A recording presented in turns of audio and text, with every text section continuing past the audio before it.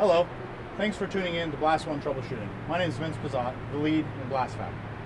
Today we're going to go over a pressure hold pot. The three main components are a solenoid, an auto air valve, and the Thompson valve. The solenoid controls the auto air valve as well as the Thompson valve parallel.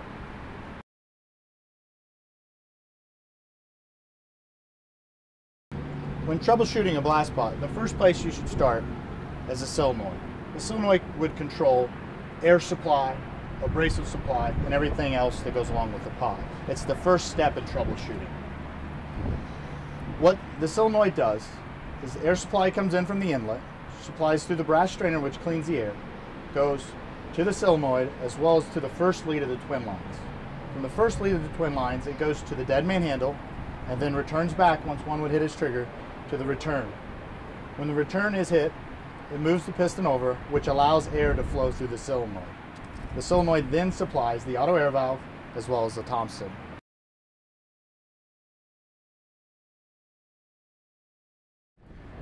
Issues that indicate that the solenoid may be bad.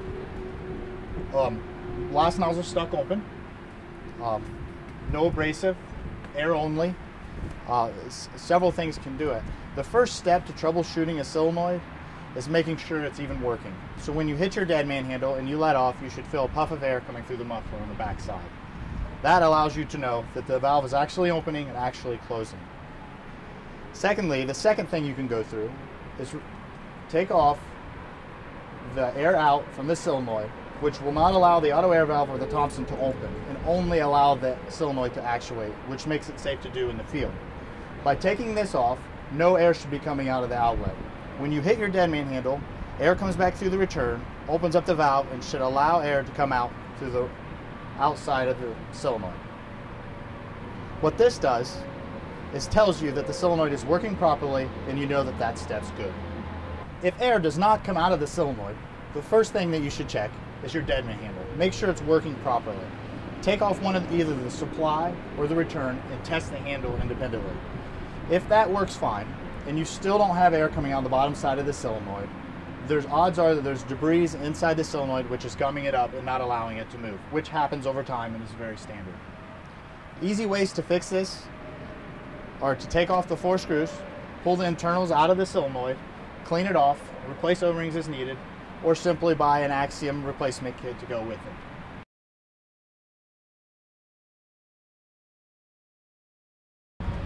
Next, we're going to move to the auto air valve. If we're sure the solenoid's working properly, let's move to the next step. What are some indications that the auto air valve is working improperly? Blow-by air out of the nozzle, no air at all in the blast stream, only abrasive, hose is chugging and doing weird funny stuff.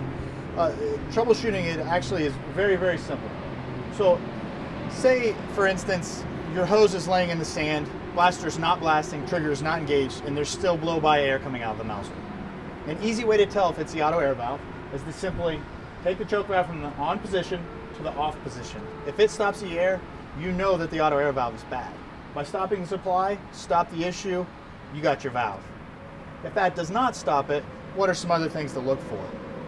You would most likely go to your metering valve, but there's still some things you can go to with the auto air valve. And if you do determine that the auto air valve is bad, you need to replace it. It's an indication that things are getting ready to fail and it's going to cause issues in the field.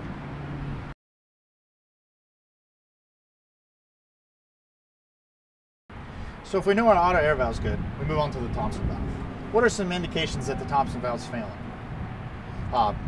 Customers will call me and talk about how their blast nozzle just keeps blasting when they stop.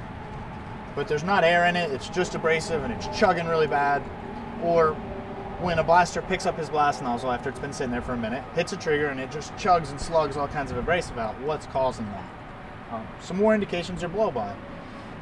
Blow-by is when your nozzle's laying in the sand, say the blaster's not blasting, he's on brake, and you can look and you'll see where it clears a little path. You have air constantly blowing out even when you're not hitting the trigger.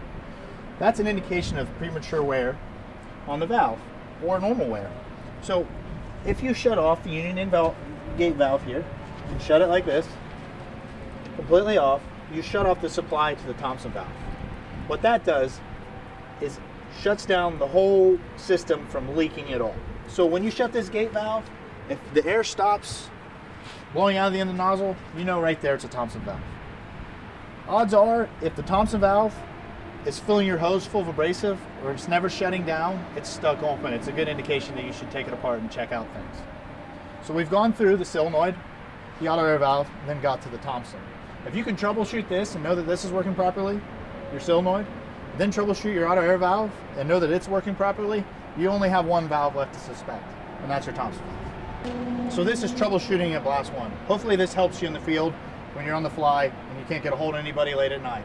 But if it's not late, give us a call and we'll absolutely talk you through it. 6.5 pressure hold, Thompson valve pot, troubleshooting.